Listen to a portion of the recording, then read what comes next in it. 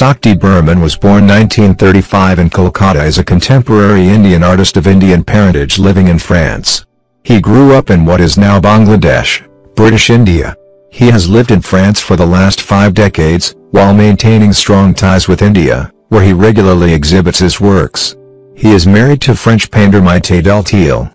His extended family includes several eminent artists. His daughter, Maite Burman, also lives and works in France. His niece, Jayasri Burman, was inspired by him and is a notable artist in her own right.